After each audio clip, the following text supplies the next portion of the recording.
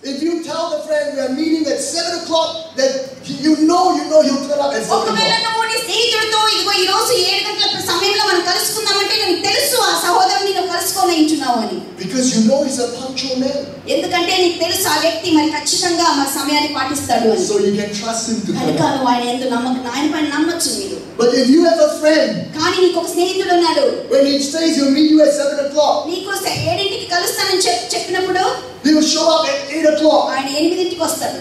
Can you trust him? మీరు ఆ వ్యక్తిని నమ్మొచ్చా? No. నమ్మలేం కదండి. And what you'll do is you'll tell him we meet at 6 o'clock. కనుక నువ్వు ఆయనకి ఏం చెప్తావంటే మనం 6కి కలుసుకుందాము అంటాం. Because you know he's going to show up late. తెలుసు ఆయన ఎట్లన్నా గంట లేట్కి వస్తాడు, కరెక్ట్గా సమయానికి మనం అనుకున్న సమయానికి వస్తాడని. But you see in our walk with God, కానీ మన నడక దేవునితో మనం నడిచేటటువంటి ఈ నడకను మనం గమనించినట్లయితే God will show himself to be a God that can be trusted. దేవుడు మరి మానవాళికి ఎలా తను తాను ప్రత్యక్షపరుచుకుంటాడంటే మనం ఆయన పైన ఆధారపడగలిగినటువంటి వారుగా తనను తాను అనేక మార్లు రుజువు చేస్తూ వస్తున్నాడు. You know, the Bible tells us that Jacob, when he was old, he leaned on his shepherd's staff.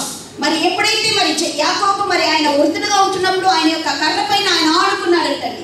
And there's something about the shepherds of Israel. మరి కాపరికి మరి ఇశ్రాయేలు దేశంలో ఉన్న కాపరికి ఒక ప్రాధాన్యత ఉంది. They all have a shepherd's staff. వారందరికీ కూడా మరి కర్ర దుడ్డు కర్ర మరి వారికి తోడుగా ఉంటుంది. And this shepherd's staff is very important to them. కనుక ఈ యొక్క దుడ్డు కర్ర అనేది వాళ్ళకి చాలా ప్రాముఖ్యం. Because they don't just need it to help to shepherd the flock. మరి కేవలం ఆ యొక్క గొర్రెలను మరి కాయడానికి వాటిని ఒక దగ్గర తీసుకురావడానికి వాటి మాత్రమే కాదు కానీ But in Israel the shepherd's staff is like a personal diary. మరి ఈ యొక్క కాపరి యందు ఉన్నటువంటి దుడ్డు కర్ర వారిని నడిపించేదిగా వారు ఆధారపడేదిగా ఉంటుంది ప్రియులారా. Because every time something important happens in the life of a shepherd, he will make a mark on the shepherd's staff. ఎందుకంటే మరి తన జీవితంలో ఎప్పుడైతే ఈ యొక్క కాపరి జీవితంలో ప్రాముఖ్యమైనటువంటి సంగతి ఈ సందర్భంలో ఆయన అనుభవిస్తున్నాడో ఆ సమయంలో తన దుడ్డు కర్ర పైన ఆయన ఒక గుర్తును ఏర్పాటు చేసుకుంటున్నాడు. So if his first child is born, ఒకవేళ మొట్టమొదటిగా తన కుమారుడు కలిగాడు అనుకోండి, he'll make a mark. మరి అక్కడ మరి తను గుర్తు పెట్టుకుంటాడండి దుడ్డు కర్ర పైన. And imagine Jacob. మరి ఆలోచించండి యాకోబు. All the things he's gone through in his life. మరి తన జీవితం అంతట్లో కూడా ఆయన ఆధారపడుతూ వచ్చాడు. Then he'll make a mark and he'll look at the mark and says, wow, this is a time that God met with me. అనేక అద్భుతమైనటువంటి సందర్భాలు ఆయన అనుభవిస్తూ వచ్చాడు. దేవుని కలుసుకున్న సందర్భాలు ఉన్నాయి. కనుక ఆయన సంతోషంగా నేను దేవుని కలుసుకున్న సందర్భం అని గుర్తు పెట్టుకుంటూ వచ్చాడు. And so when the Bible says that Jacob was leaning on his staff, కనుక బైబిల్ సెలవిస్తుంది యాకోబు తన దుడ్డు కర్ర పైన ఆనుకున్నాడు అని. What is happening is Jacob is looking at all the things that God has done in his life. మరి నిజానికి అక్కడ ఏం జరుగుతుందంటే దేవుడు తన జీవితంలో చేసినటువంటి అద్భుత కార్యాలన్నిటినీ కూడా ఆ దుడ్డు కర్ర పైన ఆనుకున్నప్పుడు మరి ఆయన దాని వైపు చూస్తూ ఉన్నాడు ప్రియులారా. There was a time when Jacob remembered he was not a very good person. మరి ఒక సమయం ఉండేది తన జీవితంలో ఆయన మంచివాడుగా లేడండి. ఆ సమయంలో he cheated his brother. ఆయన తన సహోదరుని మోసం చేశాడు. He cheated his father. ఆయన తండ్రిని మోసం చేశాడు. Yet God was faithful to him. కానీ అయినప్పటికీ దేవుడు తన జీవితంలో నమ్మదగిన దేవుడుగా ఉంటున్నాడు. There was a time when he thought his brother is coming to kill him.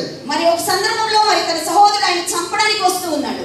But yet God delivered him from కానీ his అయినప్పటికీ కూడా దేవుడు మరి ఆ సందర్భంలో ఆ బిడ్డను కాపాడుతూ వచ్చాడు. There was a time in Jacob's life he thought that Joseph his son had died and was gone.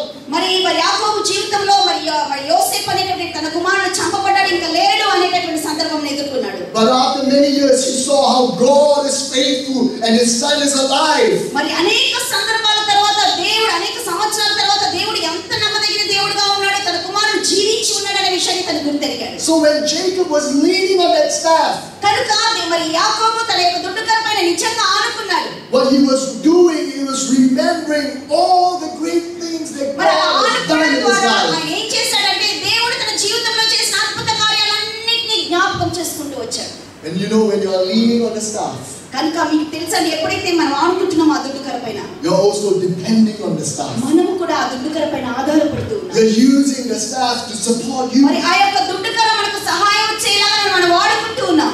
And it is a picture of the faithfulness of God. And Abraham said, Jacob said, I can lean on God. అది దేన్ని సూచిస్తుందంటే మరి దేవుని యొక్క నమ్మకత్వాన్ని మనకు సూచిస్తుంది ప్రియులారా. అంత మాత్రమే కాదు కానీ యాకోబు అంటున్నాడు, నేను నమ్మదగిన దేవుని సేవిస్తున్నాను, నా జీవితంలో ఈ దేవుడు ఎంతో నమ్మదగిన వాడుగా ఉంటున్నాడు అని. He he was saying, I can trust God. నేను ఆయన యందు నమ్మకం ఉంచొచ్చు అంటున్నాడు. Brothers and sisters, I want to tell you this, that you can trust God. ప్రియ సహోదరి సహోదరులారా, మీకు ఈ మాట చెప్పాలని ఇష్టపడుతున్నాను. మీరు నిశ్చయంగా దేవుని పైన ఆధారపడవచ్చు, ఆయన యందు మీరు నమ్మకం ఉంచవచ్చు. Because the nature of life is that life has got storms. మరి ఆ యొక్క స్వభావం, దేవుని యొక్క స్వభావం, ఆ యొక్క పరిస్థితులు ఎలా ఉన్నాయంటే మన జీవితంలో అనేకమైనటువంటి తుఫాన్లు మనం ఎదుర్కొంటాము. Life is not always smooth sailing. జీవితం అనేది ఎల్లప్పుడూ మరి సునాయాసంగానూ సంతోషంగానూ ఉండదండి. You will face difficulties in your work. జీవితంలో అనేక మార్లు మీరు పని చేసేటువంటి ప్రాంతంలో మీరు సమస్యలు ఎదుర్కొంటారు. Your families will face difficulty back in India. మీ కుటుంబాలు భారతదేశంలో సమస్యలు ఎదుర్కోవచ్చు.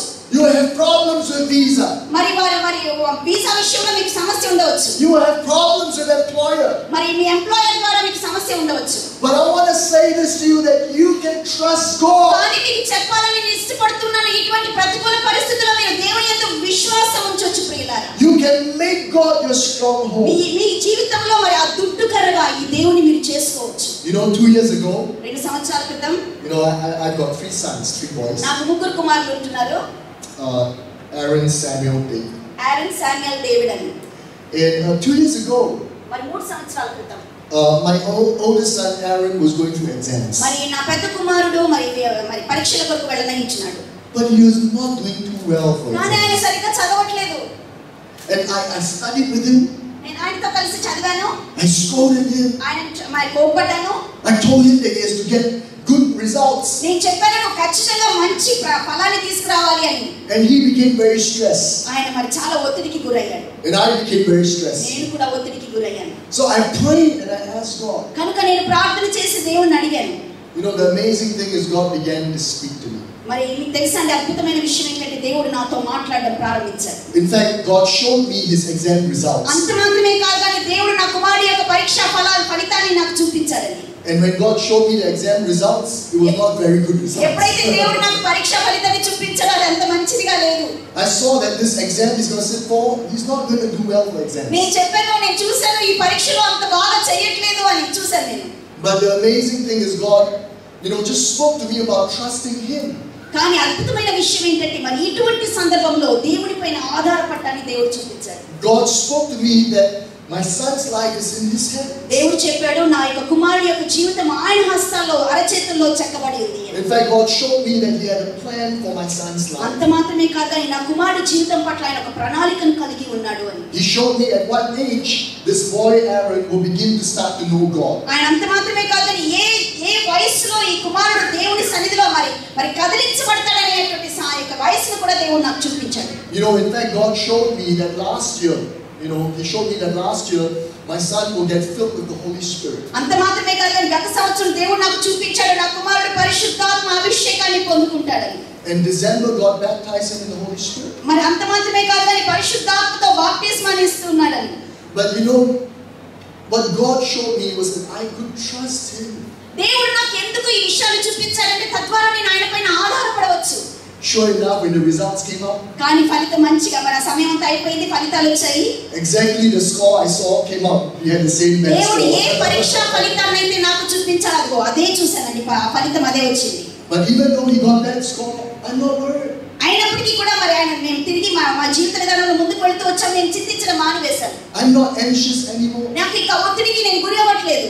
Because I know he's in God's hands. నాకు తెలుసు, ఎందుకంటే ఆయన దేవుని అరచేతిలో చెక్కబడి ఉన్నాడు. I know I have a God that I can trust. నాకు అర్థమైంది, నేను ఆధారపడగలిగినటువంటి దేవుని నేను కలిగి ఉన్నాను అని. And his plans for me are good. ఆయన యొక్క ప్రణాళికలు నా జీవితం పట్ల మంచిగా ఉంటున్నాయి. His plans for my children are good. నా కుమారుల పక్షంగా ఆయన యొక్క ప్రణాళికలు మంచిగా ఉంటున్నాయి. And I know that the plans that God has for you are good. అంత మాత్రమే కాదు, కానీ దేవుడు మీ జీవితాల పట్ల కలిగి ఉన్నటువంటి ప్రణాళికలు కూడా మంచిగా ఉంటున్నాయి ప్రియులారా. And I want to encourage you from this place, Engedi. కనుక ఈ ఎంగేది అనేటువంటి స్థలం నుంచి నేను మిమ్మల్ని ప్రోత్సాహపరచాలని ఇష్టపడుతూ ఉన్నాను. David made God his stronghold. దావీదు తనకు మరి ఎత్తైన దుర్గంగానో మరి కోటగానో దేవుని చేసుకున్నాడండి. Tonight is Thanksgiving. మరి ఈ రాత్రి దేవునికి కృతజ్ఞత చెల్లించే రాత్రిగా ఉంటుంది. We thank God because we have seen how God is faithful. దేవుడు ఎంత నమ్మదగిన వాడుగా ఉంటున్నాడు అనే విషయాన్ని మనం చూస్తూ ఉన్నాం. And he will continue to be faithful. అంత మాత్రమే కాదు, కానీ మనం ఆయన సన్నిధిలో ఇంకా మన జీవితాల్లో ఎల్లప్పుడూ నమ్మదగిన వాడుగా And I want to tell you that as we celebrate Thanksgiving, it is also that we celebrate the fact that we can continue to trust God. మనం అంత మాత్రమే కాదు కానీ మనం దేవుని మరి ఆయన పైన పడే దేవుడుగా మనకున్నందుకు గాను ఎల్లప్పుడూ ఆయన యందు కృతజ్ఞతలు చెల్లిస్తూ ఆయన పైన మనం ఆధారపడవచ్చు. And we want to make God our stronghold. అంత మాత్రమే కాదు కానీ దేవుని మనకి ఎత్తైన కోటగాను దుర్గంగాను మనం చేసుకోవచ్చు. You know, another thing about Engedi. ఇంకో విషయం ఎంగేది గురించి ఏమంటే Engedi is a place that we can qualify for the greater things of God. మరి దేవుని యొక్క ఉన్నతమైనటువంటి కార్యాల కొరకు మనల్ని అర్హులుగా చేసేటటువంటి స్థలము ఎంగేది అండి. Because in 1 Samuel chapter 24, ఎందుకంటే మొదటి సమూయేలు 24వ అధ్యాయంలో David was in Engedi. మరి దావీదు ఎంగేదిలో ఉంటూ ఉన్నాడు. And David had a chance to kill his enemy King Saul. మరి దావీదుకు తన శత్రువైనటువంటి సౌలును చంపే అవకాశం వచ్చింది. But David did not. కానీ దావీదు అలా చేయలేదు. Because David feared God. ఎందుకంటే దావీదు దేవుని యందు భయమును కలిగి ఉంటున్నాడు. And David said this, he says, I will not touch God's anointed. అంత మాత్రమే కాదు కానీ దావీదు అంటున్నాడు మరి దేవుని అభిషేక్తుడిని నేను తాకను, నేను ఆయనకు హాని చేయను అంటున్నాడు. You know, David did not do anything wrong. చూడండి దావీదు ఎటువంటి పొరపాటు చేయలేదు. But Saul persecuted David. కానీ మరి సౌలు అయితే మరి దావీదును మరి ఎంతో చిత్రహింసలకు ఎన్నో శ్రమలకు అప్పగించాడు. But David never took revenge on Saul. కానీ మరి దావీదుకు మరి సౌలు పైన ప్రతీకారం చేసే అవకాశం వచ్చింది. When David was shown evil, David turned around and showed good to Saul. ఎప్పుడైతే సౌలు మరి దావీదుకు మరి ఆయన పట్ల శత్రువుగా ఆయనకు హాని చేసినప్పుడు దావీదైతే ఆయన వైపు తిరిగి ఆయనకు మరి మేలు చేస్తూ వచ్చాడు. You see, that is how we qualify for the greater things of God. చూడండి దేవుని యొక్క ఉన్నతమైన కార్యాలకు అదిగో మనం అలా అర్హులుగా చేయబడతాం. You know, if you read 1 Samuel 24 at the end of the chapter, మరి ఆ యొక్క చివరి ప్రాంతంలో 24వ అధ్యాయంలో you know, the Spirit of God came upon King Saul. మరి దేవుని యొక్క ఆత్మ దావీదు పైకి దిగి వచ్చింది. And King Saul prophesied about David. మరి దావీదుని గురించి సౌలు ప్రవచిస్తూ ఉన్నాడు. And he said to David, he said, surely God will make you king over all Israel. అంత మాత్రమే కాదు ఆయన అంటున్నాడు ఇశ్రాయేలు దేశం అంతటికి తప్పకుండా నిశ్చయంగా దేవుడు నిన్ను రాజుగా చేయనించున్నాడు అని. You see, David was in a place of being tested at Engedi. చూడండి దావీదు మరి ఎంగేది అనే స్థలంలో పరీక్షా స్థలంలో ఉంటున్నాడు. And David passed the test and therefore God promoted him. అంత మాత్రమే కాదు కానీ తన పరీక్షలో దావీదు గొప్ప విజయాన్ని పొందాడు. దేవుడు ఆయన ప్రమోట్ చేశాడు. You know, all of us, we don't like tests. మనందరం కూడా మనకు పరీక్షలు అంటే ఇష్టం ఉండదు కదండి. Test is stressful. ఆ యొక్క పరీక్ష అనేది మనల్ని ఎంతో ఒత్తిడికి గురి చేస్తుంది. When we go for a test, we are trembling. ఎప్పుడైతే మనం పరీక్షకు వెళ్తున్నామో మనం వణికిపోతున్నాం భయంతో. But you know, when God gives a test, is different from when the world gives a test. చూడండి ఎప్పుడైతే దేవుడు మనకు పరీక్షలు ఇస్తాడో ఆ పరీక్ష మరి ఈ లోకంలో ఉన్నటువంటి పరీక్ష కంటే మరి ప్రత్యేకంగా ఉంటుంది. Bible tells us this, that God will not permit us to be tested beyond what we can bear. Bible సెలవిస్తుంది దేవుడు మనం తట్టుకోలేనంత మరి ఎక్కువగా మనకి పరీక్షకు అప్పగించడు అని. In other words, God only tests us when he knows that we are ready to pass the test. అంత మాత్రమే కాదు కానీ దేవుడు మనల్ని ఎప్పుడు పరీక్షిస్తాడంటే నా కుమార్తె నా కుమారుడు నిశ్చయంగా ఈ పరీక్షలో మరి పాస్ అవుతాడని తెలిసినప్పుడే మన జీవితాల్లో పరీక్షను అనుమతిస్తూ ఉంటాడు. Do you know why God gives tests in our lives? దేవుడు మీకు తెలుసా అండి దేవుడు మన జీవితాల్లో ఎందుకు పరీక్షను అనుమతిస్తాడో?